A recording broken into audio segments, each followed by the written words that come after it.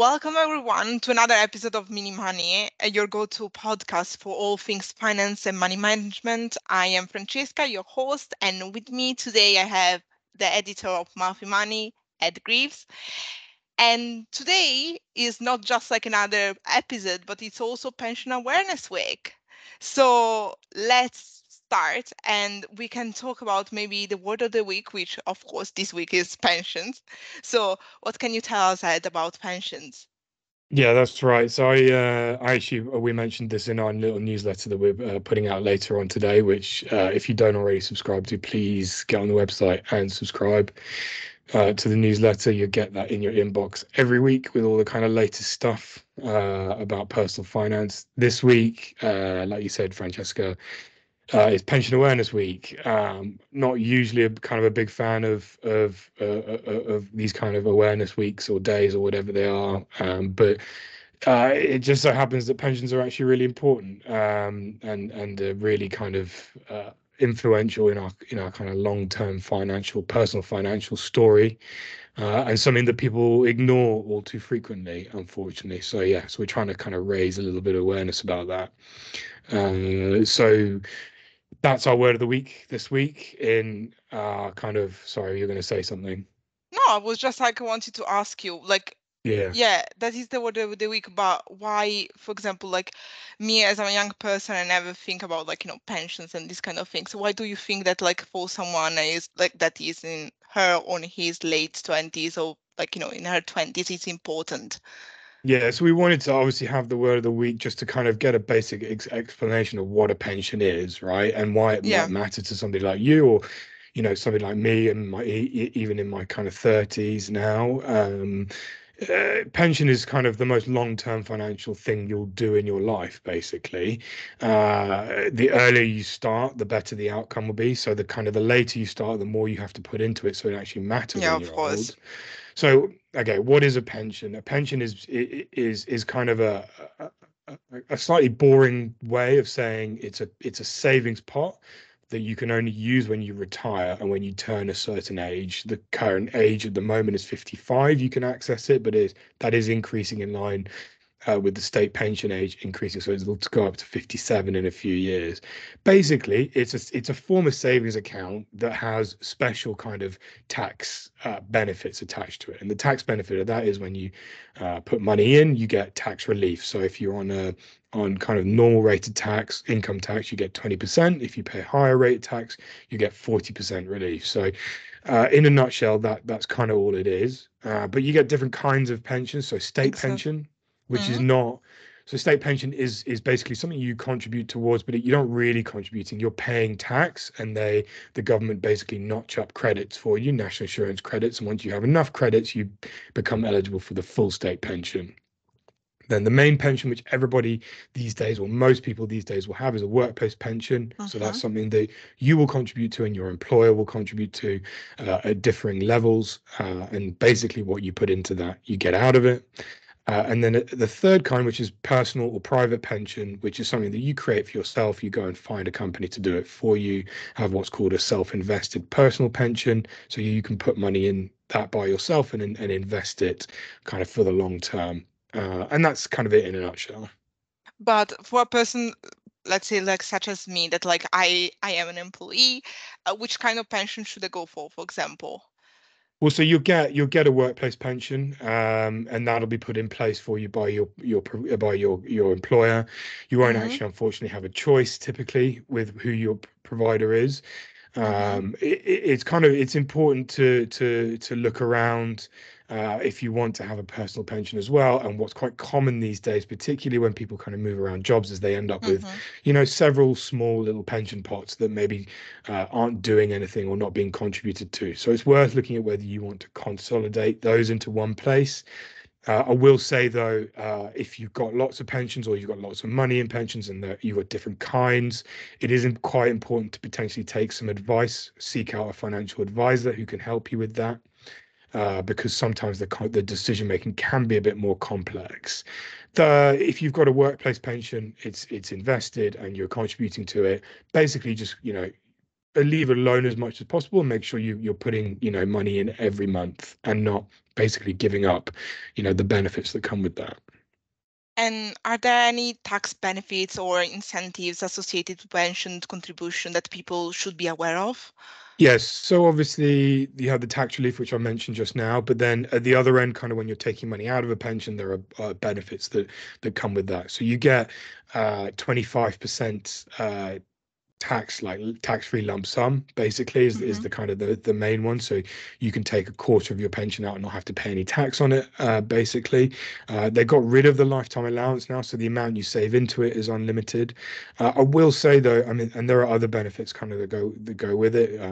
Pensions are complicated, and when it comes to withdrawing money out of them, it's complicated and can be not necessarily difficult, but if you do the wrong thing, it can incur all kinds of issues that can create problems. So I'd say, especially if you're kind of towards that age where you can have access to your pension, so 55 and that kind of thing, it's definitely worth thinking about getting advice, and basically not listening to kind of random internet advice, Hmm. information about it. Get proper kind of regulated person who can guide you the best way to kind of make a decision around that. That being said, there's lots of great information on things like the Money and Pension Service, which is a government-backed initiative that provides lots of kind of online help to help people kind of decode some of the more difficult bits of pensions. So that can be a really good resource too. Perfect. Thank you so much. So right now, let's shift our focus to the latest post of the week, I would say. So we have amazing writers for this week, like amazing bloggers. One of them is Helena Jones, that like she wrote 4 things to do this pensions awareness week. So add any particular tips that like we can draw from this article?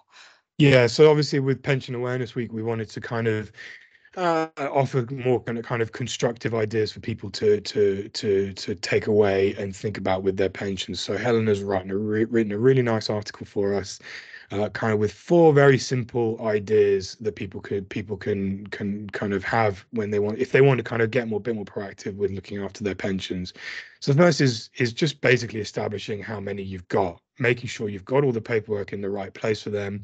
It's quite common, surprisingly common, that people lose track of their pensions. That's why the government has a pension tracing service. And like I said That's earlier, important. yeah, like I said earlier, if you have, if you go through lots of different jobs, you can end up with lots of different pots, and it can be actually surprisingly easy to lose a pension by mistake, kind of thing.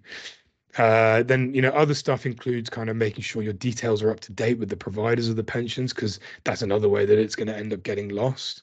And then other really cool things like making sure you're contributing as much as you think you should be into a pension. It's really difficult to decide, how much should I be contributing, and what's the right amount. There is no easy answer, unfortunately. You get rules of thumb like you need to have in retirement, your income needs to be 2/3 of what kind of your working life income would be. So that's predicated on the idea that if you buy a house and you pay off the mortgage, when you retire, your expenditures is going to be the same minus whatever you were paying on your mortgage.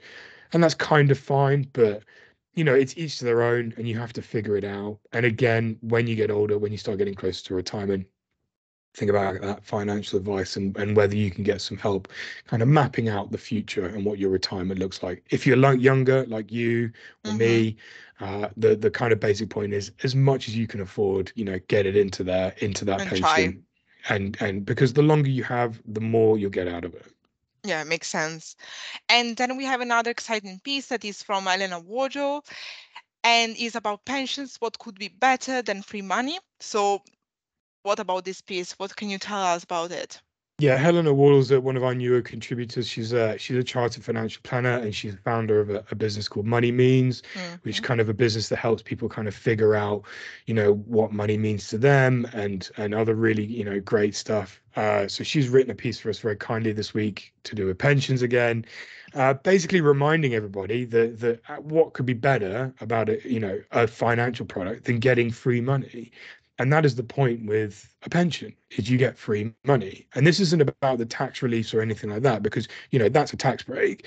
What this is about is that employers will offer you basically, extra money on top of your salary to go into a pension. And that is, it's free money. It's not being taken away from your income because that's what's already coming out of your income to go into the pension. So yeah, and I think that she makes a really good point in that piece that sometimes pensions can have an image problem. They're dull. But what if we rebranded it to kind of passive? I think what is it she calls it? She calls it a passive income strategy or something like that. You have to read the piece. But yeah, really good, just really hype, turning the whole kind of subject area on its head a little bit.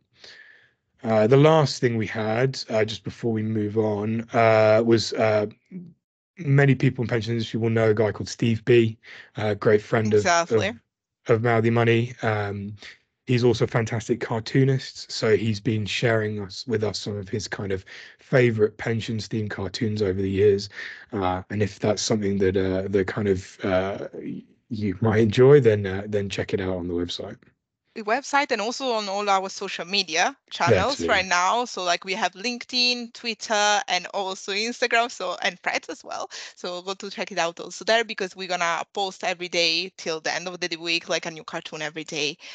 And Ed, like any other pieces that you want to talk us about or any other news regarding this week that maybe you want to share with us?